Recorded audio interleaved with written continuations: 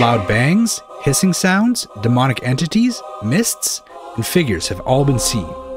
Would you dare join us for this once-in-a-lifetime investigation? The H.M.S. Warrior is a 40-gun steam-powered frigate commissioned the 1st of August, 1861 for the Royal Navy. The H.M.S. Warrior was launched in the time of the Empire and Britain's dominance in trade and industry. She was the pride of Queen Victoria's fleet.